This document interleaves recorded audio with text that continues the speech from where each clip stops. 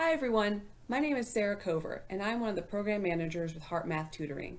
Today I'm going to show you how to play an activity from our Combinations to 10 notebook. The name of the activity is Finding Combos card game, and the materials you will need are a deck of cards, a sheet of paper, and a pencil, pen, or anything you can write with. So please pause the video and take a moment to gather your materials, and I'll meet you back here.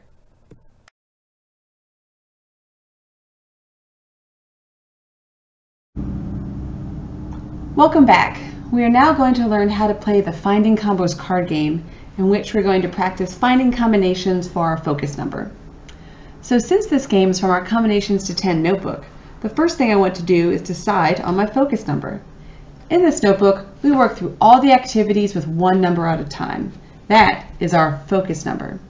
For this activity, the focus number is what we are choosing to focus on as we work to become experts at all the combinations that make up that number.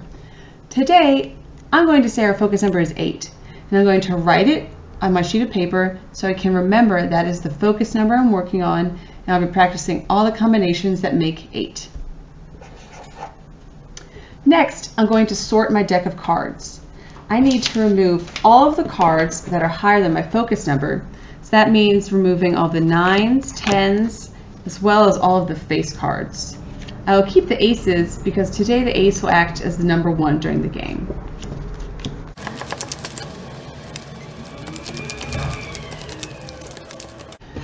Now all of these are removed, so I'll put them to the side since I won't be needing them.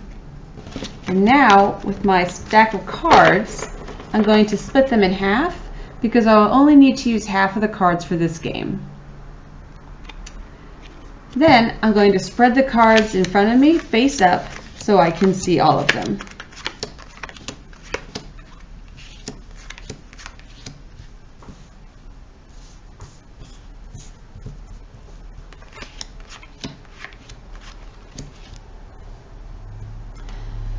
The first part of the game is to find all the combinations of 2 cards that add up to 8. I want to see if I can do this without counting. When I identify 2 cards that combine to make 8, I will put them together as a pair. For example, here I have a 5, and here I have a 3. I know that those combine to make 8, so I'll put them together as a pair and turn them over. Let's look for another one. Let's see, here I have 4, and here I have 4 as well. And I know that those are another one of my combinations to 8, 4 and 4. So again, I'll put them together as a pair and then flip them over. With the rest of the cards in front of you, you will make all the combinations to 8 pairs that you can and turn the pairs over. Go ahead and find your combinations and I will finish mine, and we will come back and see what to do for part 2.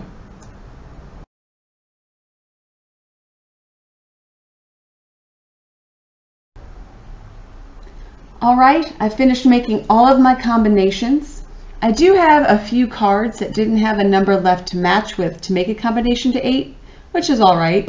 I will just put those cards to the side. I do have some 8s left, which remember is my focus number.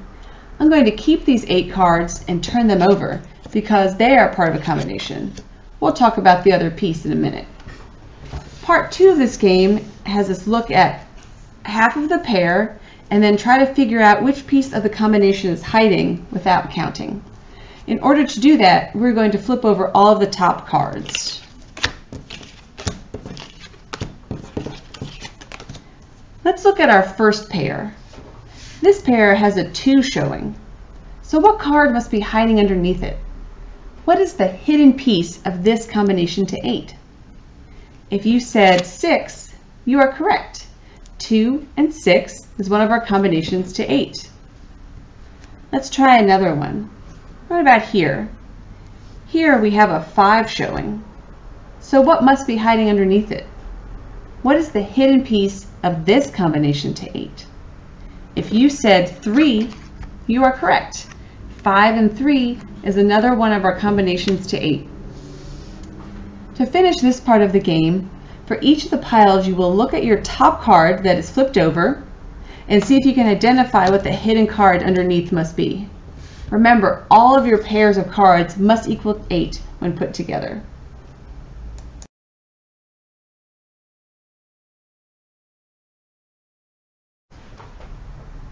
All right, I finished flipping over all of my cards and figuring out what the hidden part is in my combinations. I also have these 8 cards. Remember, we kept those in because they are a focus number and are part of their own combination. So let's think about this. If the top card is 8 and there is no card underneath it, what must my other part be? What does that mean the missing piece is? If you said the missing piece must be 0, you are correct. 8 plus 0 make 8, so that is also one of our combinations. For part 3, our last part of the game, I'm going to pick 3 of these pairs to use. I think I'm going to use 5 and 3, 7 and 1, and then 6 and 2.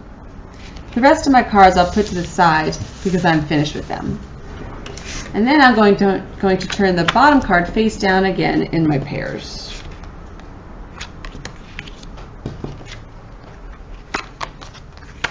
Then I'm going to use my piece of paper and pen because in this part of the game we get to think about all those missing pieces we just found and practice writing equations for our combinations and focus number.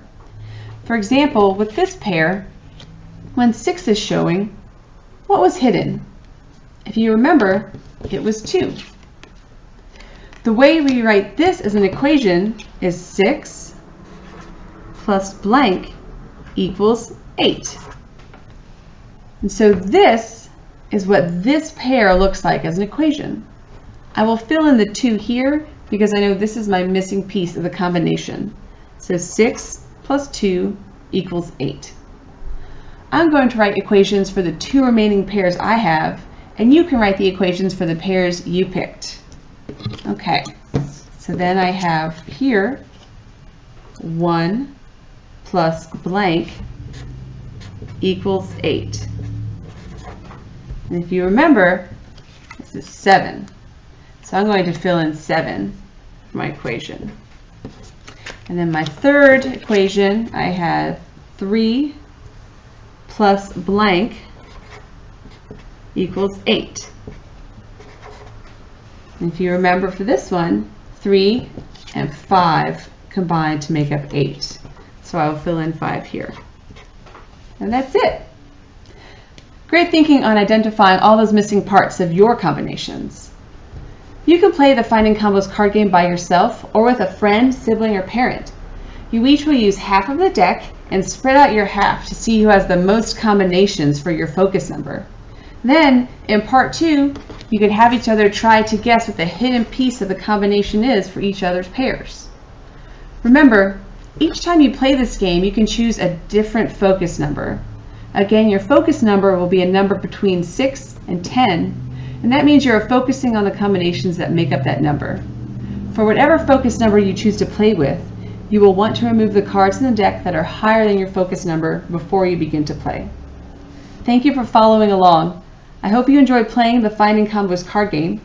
If you have any questions or need additional support, please check out the resources page seen here.